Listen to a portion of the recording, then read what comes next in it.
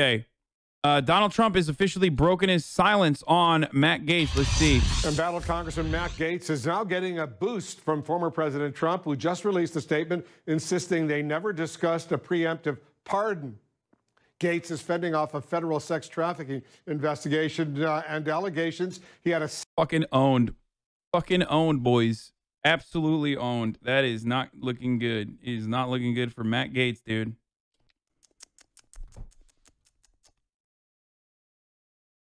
Change your subtitle language? Wait, what the fuck is it right now? It's English CC1. The fuck you mean? Sexual relationship with a 17-year-old girl. CNN congressional correspondent Ryan Nobles has the latest. Tonight, embattled Congressman Matt Gaetz in search of support and getting a returned favor from the man he spent years defending and praising. President Trump sometimes raises his voice and a ruckus. He knows that's what it takes to raise an army of patriots who love America and will protect her. You got so fucked, bitch. Oh, that's so funny. Former President Donald Trump weighing in publicly for the first time on the scandal surrounding one of his most loyal allies on Capitol Hill. Trump responding to reports confirmed by CNN that the Florida congressman approached allies to the president requesting a preemptive blanket pardon for himself before Trump left the White House.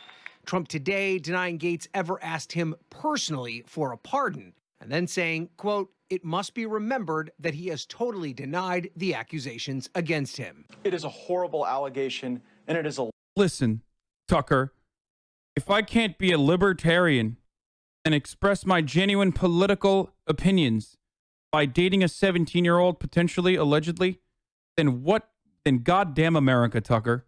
I mean, this is the quintessential libertarian, American libertarian practice that you want to abolish? Tucker, might I also suggest that I am white?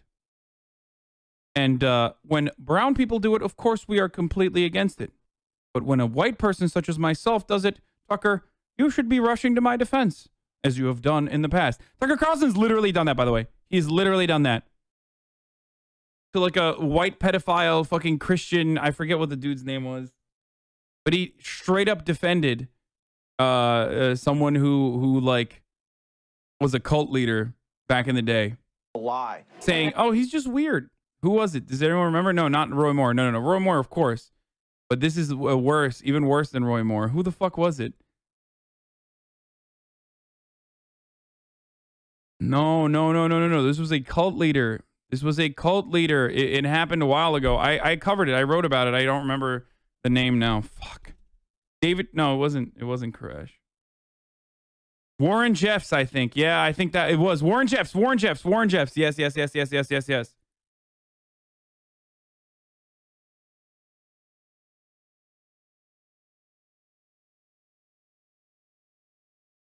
Fucking Business Insider. Come on, Business. You got no business being inside of me like this.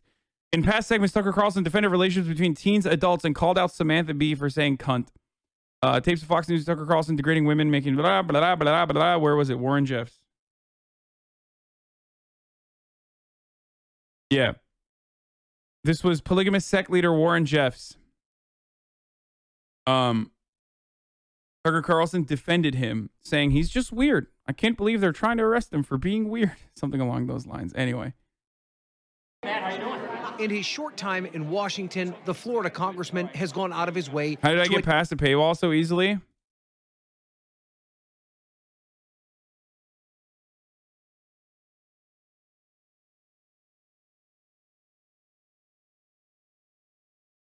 How did I get past it?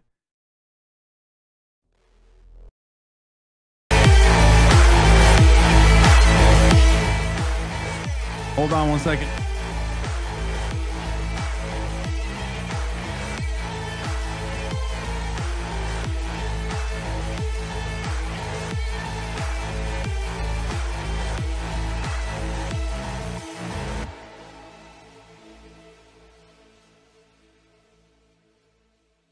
Cause I'm a fucking hacker, bitch. It's called Hacker Mans.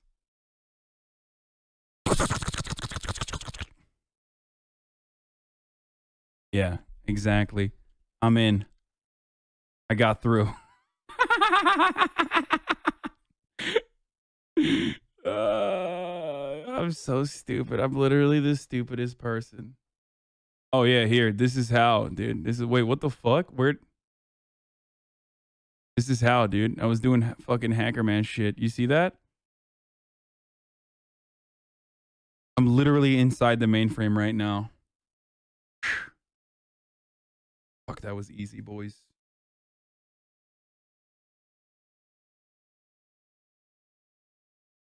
I rerouted the photogenic software back to Cyberframe, and from that point on, it's easy peasy. You know what I mean? I just DDoSed their mainframe, and hacked their API with my XY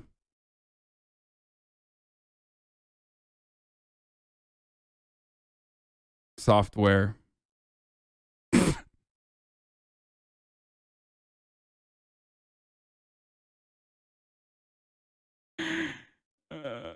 You did that with only one person on the keyboard? You really are next level dank hackermans? Yeah.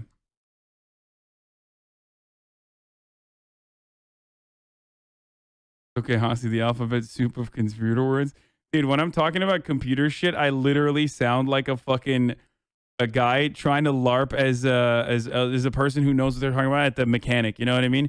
Oh yeah, I did the analytic carburetor, and you know, attach himself to Trump, as demonstrated in the 2020 HBO documentary, The Swamp. Hey, Mr. President, it's Matt Gaetz. I don't need anything, sir. Just calling to tell you did a great job today. Don't let these people get you down. I love that the first thing Donald Trump says when Matt Gaetz is calling is, "What do you want? What do you want? What is it now?" We're going to keep fighting for you with all we got. Gaetz defending Trump, even when some Republicans were unwilling. My fellow patriots, don't be shy and don't be sorry. Join me as we proudly represent the pro-Trump America First wing of the conservative movement. Madam Speaker, Gaetz went to the House floor after the deadly insurrection and claimed without evidence that it was groups like Black Lives Matter and Antifa to blame for the violence, not Trump. This morning, President Trump explicitly called for demonstrations and protests to be peaceful. He was far more, you can moan and groan, but he was far more explicit about his calls for peace than some of the BLM and left-wing rioters were this summer when we saw. Motherfucker, why are you asking me how I fucking went through the paywall when you can literally look at the video? Like, just look at what I did. I did it in front of your eyes, and I did it very, very slowly. I moved my mouse cursor. Like, just look at the video, and you'll find out. A violent sweep across this nation. During the former president's unless first the banner impeachment covered inquiry, it. Gaetz and a group of Good. Then at that point, I think, my friend, you're gonna have to do a.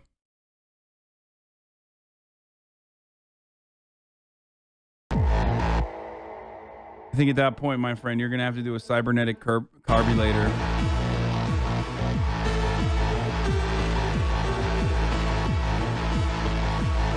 My secrets are my own and no one else's.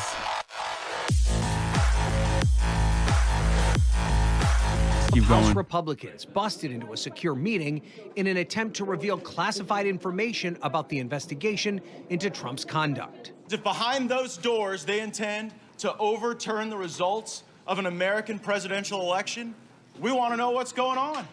And it's only reasonable that we would have questions. He has also battled his fellow Republicans, those he deems not loyal. This is great because, like, it's a buildup. It's an intense buildup of, like, this is how much Matt Gaetz sucked Donald Trump's asshole, okay?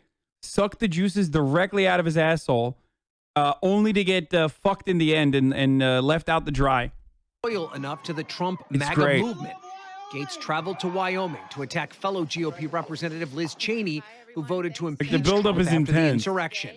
You can send a representative who actually represents you, and you can send Liz Cheney home, back home. home to Washington, D.C. And while former President Trump is offering Gaetz a modicum of support, it is far from enthusiastic. In fact, sources tell CNN that the former president is being advised to stay away from the Gaetz scandal.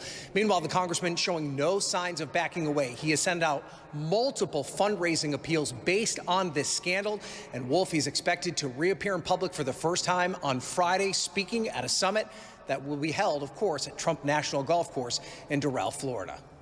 Ryan Nobles with the latest from Capitol Hill. Thanks very much. Let's get some analysis from our senior legal analyst, Preet Bharara, and our chief political correspondent, Dana Bash. Preet, you think this is something that an innocent person would typically behave like this? No. And the typical innocent person, and the typical guilty person for that matter, doesn't have a close relationship with the president at the time of the United States of America. And it's an example of the culture that was created in the White House, that if you want a pardon, if you're Roger Stone, if you're Michael Flynn, if you're someone who's close to the president, that maybe you could get away with criminal activity on the federal level, at least, and get get out of jail free card for it because you had a relationship to the president. The fact that Matt Gaetz, according to the New York Times and other sources, was lobbying for this broad, preemptive, sweeping pardon without any particular charges being brought, without any reporting of an investigation even being done, though he might have had some knowledge of it, to me is what the lawyers call consciousness of guilt. You know you've done something wrong. You want to get protection for it. Here's a president who's been handing out pardons right and left. Maybe I should get one too. It's interesting, Dana, because Trump in his statement, he specifically said, Congressman Matt Gaetz has never asked me for a pardon. Very specifically says never asked him. Not that he never asked for a pardon from the White House, from other officials. Carefully chosen words, I suspect. No question. That was very, very intentional. And, just a reminder that for people who didn't read the New York Times story, which broke this, and CNN's subsequent reporting on this very issue, there was no reporting specifically that said the ask went directly to the president. It wasn't clear. So thank you to the former president for clearing that up, but leaving a very, very gaping hole in the notion of Gaetz actually asking. I can't wait. Okay, let's hear the gotchis. Oh, I knew it. I knew it was coming. As soon as she said gaping hole, dude. People in and around the former president. It was definitely confirmation by omission from the I was way drinking that I'm cold brew, yes. Yeah, the way that statement was written. Preet, the New York Times also reports that some Trump associates have theorized that Gaetz's decision to seek pardons for multiple people may have been a way to disguise his own potential legal exposure. What do you make of that? It's a weird strategy, it seems to me. On the one hand, if it turns out, if it turns out that he was trying to get coverage for criminal conduct that he was liable for because of this investigation and the indictment of his associate, Joel Greenberg in Florida, yeah, sure. You bring in some other congressman and you say, there's a group of us who have been sort of had witch hunts launched against them vaguely by the public and might be by future Democratic administration. So give us all a pardon. On the other hand, it also made it more remote, the likelihood that even that White House, even the Trump White House, which was pretty generous with pardons, was going to willy-nilly just sort of pick a group of sitting United States congressmen and give them preemptive blanket pardons without specifics. So, I get it, I guess, on one level. On another level, I really, really don't get it. It's interesting, Dana, because Trump may have released this very short two-sentence little statement on paper. There's some updates coming in, too, as well. There's a live from the courthouse. Joel Greenberg, an associate of Representative Matt Gaetz, is expected to take a plea in a criminal case, likely requiring half to share what he knows about Gaetz. And also, on top of that, the Gaetz office just offered names of women who have signed on to the statement, the women of Matt Gaetz, basically declaring his innocence. Hold on, I got to pee. But his Republican colleagues in Congress are essentially silent right now. What does that say to you? The sound of that silence is quite deafening because there is virtually, with notable exceptions, Jim Jordan, who is also a staunch defender for no matter what will go to the nth degree to support President Trump. And Marjorie Taylor Greene, for the most part, there has been crickets, except for Kevin McCarthy, the Republican leader, who said that they were going to have a conversation. We don't know if that conversation has ever taken place. And also said that if Matt Gaetz is indicted, if there are actual charges brought against him, then he would have to be removed from the Judiciary Committee on which he sits. The one thing I will remind you, Wolf, is that Congress has been on recess since this whole thing exploded. And it is a very different dynamic, a very different atmosphere when these lawmakers, particularly Republicans in leadership, are walking in the hallways, in front of cameras trying to talk about their agenda and their message, and they get questions from reporters. And so my question is whether or not that is going to change the dynamic, also whether more reporting is going to come out that would add to that. Where do you think, Preet, this goes from here? Because I suspect that one... What the fuck are you guys doing, dude? Why are you... Stop sucking dicks, chat. What the fuck? Potential nightmare scenario for Gaetz is if his associate, who's already been charged, flips, cooperates, tries to get some sort of plea agreement, pleads guilty in hopes of getting a reduced sentence, decides to speak out against his friend, Congressman Gaetz. Yeah, so there's a lot of speculation about that, and I think it's reasonable speculation. You have a person who has a number of charges that keep getting added to his indictment. He's facing a very substantial prison term if he's convicted at trial or he pleads guilty. And in that situation, as we've learned over the last number of years, the best way to help yourself is to provide substantial assistance about some other person who the federal government might think is a substantial target. And any sitting congressman who takes an oath to... Oh, Joel Greenberg is a fucking creepazoid in and of itself. You know what I mean? Constitution and is a position of trust is such a target. And there are questions about whether or not Matt Gaetz used public funds to engage in some of this, sexual misconduct that's been alleged but not proven. So, yeah, I think it's a dire situation for Matt Gaetz, and I think we'll find out relatively soon if his associate has in fact flipped. Okay, so here is the additional update. Joining me now. So, Paula, what more do we know about this? Erica, this is some potentially bad news for Congressman Matt Gaetz and his ongoing sex crimes investigation. As you just noted, in court just moments ago, the Justice Department and defense attorneys for one of Gaetz's closest friends and political allies signaled that close friend and political ally, Joel Greenberg, is likely to strike a plea deal to resolve. I gotta show you guys this. Hold on. Look at this, dude. Look at how red my fucking arm is, dude. It's so terrible. Sorry, I just wanted to show you White Boy Summer. The dozens of federal criminal counts he is currently facing. That is significant for Congressman Gaetz because it means that his friend and ally would likely have to provide any evidence of criminal wrongdoing that he is aware of against his friend. Now, it was interesting. The government said that they thought that this could all be resolved in a month, but the defense attorney for Mr. Greenberg said, nope, not so fast. And both sides, Erica, acknowledged it's possible they may not be able to come to a plea deal.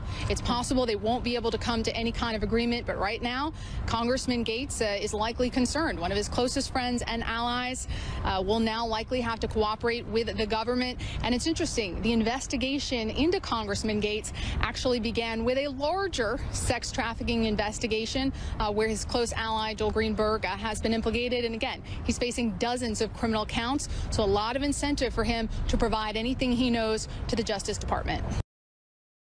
Yep. Okay, so there's a new statement from the women of U.S. Congressman Matt Gaetz' office defending him. No actual names attributed to the statement, but it was sent from his chief staff, Jillian Wyatt's email. Remember, his main comms director left last week.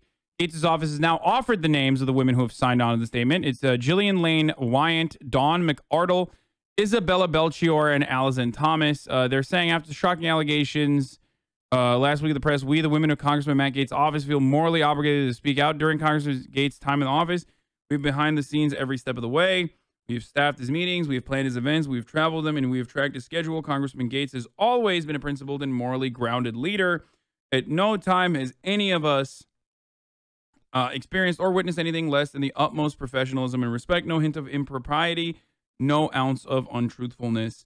Now, of course, woman, man, camera, TV, doesn't fucking matter if you work with Matt Gaetz, then you're already, halfway there to being a demon henchman And understandably, if you're a Republican fucking congressman's staffer, then you're going to probably work with other Republicans in the future. And this is literally like, this is a bona fide for you.